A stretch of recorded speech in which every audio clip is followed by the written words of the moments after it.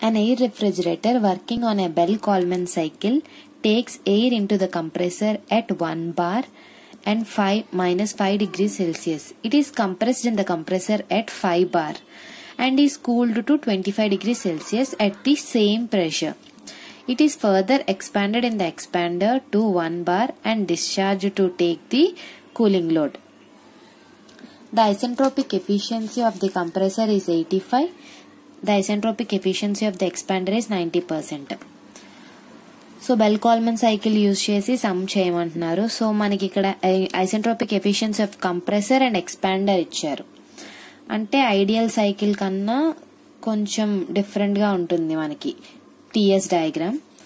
So మనకి ఏం find చేయమన్నారు? Refrigeration capacity of the system if the air circulation is 40 kg per minute and kilowatt capacity of motor, that is power required to drive the compressor. So first మనం TS diagram draw చేసుకుందాం. So TS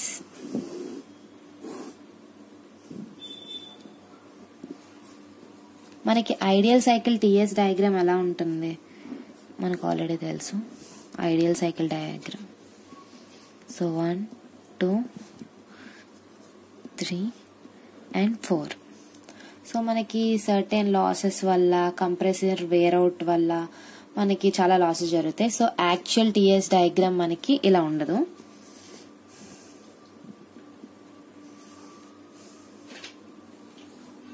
these are the pressure lines.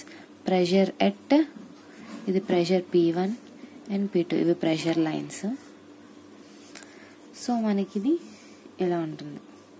So actual cycles ఇవి. So ఇవి 4 2.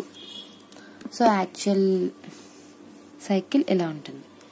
Unknown temperatures T2 T2 dash and T4 dash మనకి ఇప్పుడు unknown. So మనం ఈ temperatures find out చేయాలి. Taking ideal isentropic processes T2 dash by T1 is equal to P2 by P1 whole power gamma minus 1 by gamma. So first condition 1 తీసుకుందాం. So T1 T2 dash. So T2 by T1 is T2 dash by T1 equal to P2 dash by P1. T2 dash is equal to P2 ఎంత మనకి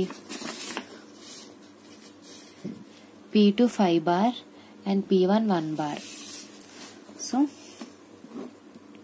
5 by 1 gamma మనకి 1.4 by 1.4 into T1. T1 మనకి so T2 dash is equal to 5 into 0.268 into 268. T1 is equal to -5 degrees.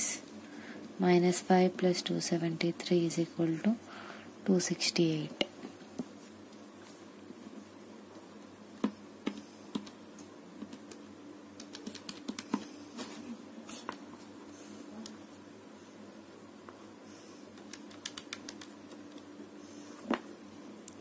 (412.53 Kelvin). Therefore T2 dash is equal to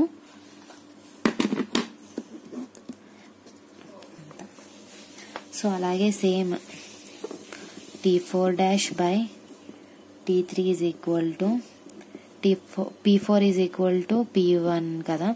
so P1 by P3 is equal to P2 కాబట్టి P1 by P2 whole power gamma minus 1 by gamma, that is equal to 1 by 5 whole power 0.268 into T3 మనకి 5 degrees Celsius. 273 plus 5 278.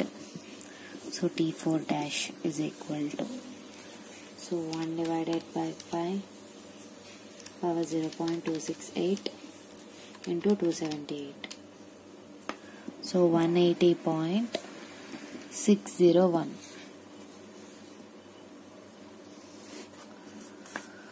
So T4 dash is equal to 180.601 Kelvin. Now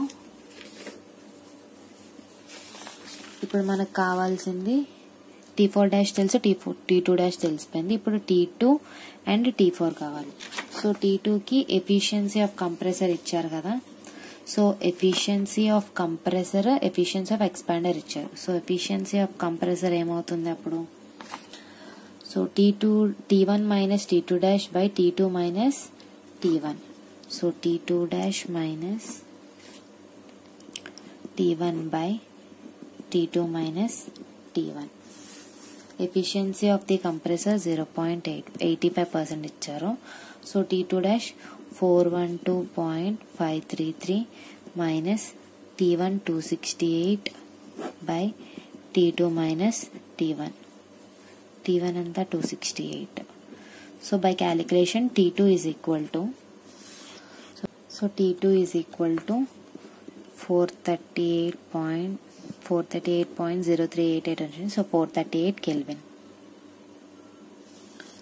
next ఇప్పుడు efficiency of expander. Efficiency of expander చూసుకుంటే ఇప్పుడు T3 minus T4 divided by T3 minus T4 dash. So T3 minus T4 by T3 minus T4 dash. So that is equal to, మనకి T3 ఎంత 278 minus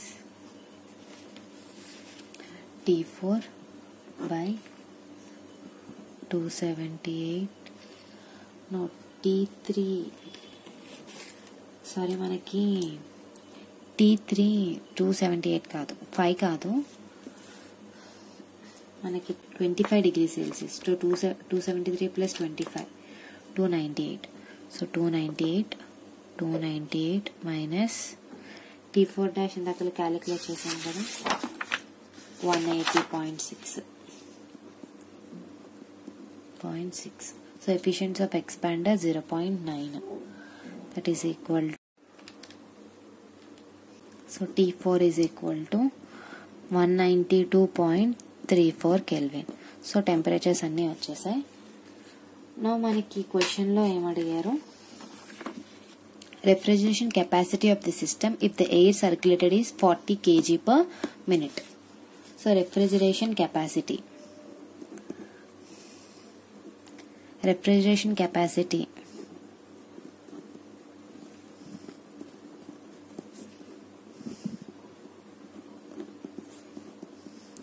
N.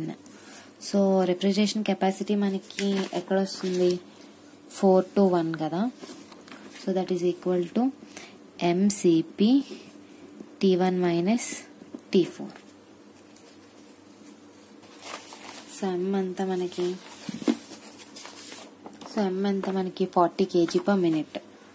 So 40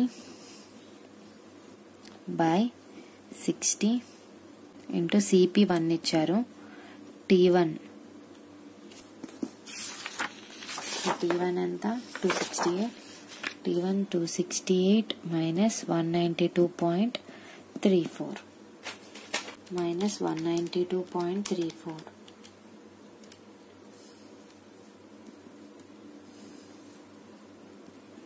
50.44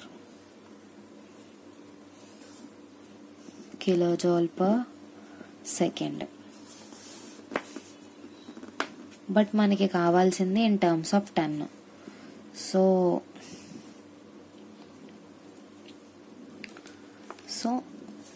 ఇది ఉంది కదా 40/60 into 268 minus 192.34 by 3.5. So మనకి 1 ton is equal to 3.5 kJ/s కదా, are 1 ton is equal to 210 kJ/min కదా. So ఇప్పుడు already 60 seconds లో కన్వర్ట్ చేసే ఉంది కాబట్టి 3.5 వేసుకున్నాం. That is equal to 14.4 tons మనకి రెఫ్రిజరేషన్ కెపాసిటీ. అండ్ నెక్స్ట్ మనకి ఏం అడిగారు? Power required to drive the compressor. Power required to drive the compressor. So compressor కి మనం వర్క్ ఇన్పుట్ ఇస్తున్నాం. So work input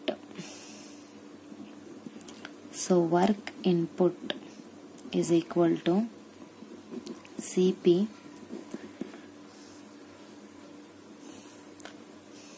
T2 minus T1 minus T1 minus T3 minus T4. Heat rejected minus heat supplied kada. So 1 into T2 ఎంత మనకి T2 438 minus 268 minus of T3 మనకి 298 minus 192.34, that is equal to 438 minus 268 minus of 298 minus 192.34. So 64.34 kilojoule per kg of air. Okay. So power kilojoule per seconds kada. So మనకి ఇక్కడ kilojoule per KG of air ఉంది. So మనకు కావాల్సింది kilojoule per seconds. So 64.34 into mass ఎంత 40. So KG gets cancel. So mass into this power per second కదా. So 60.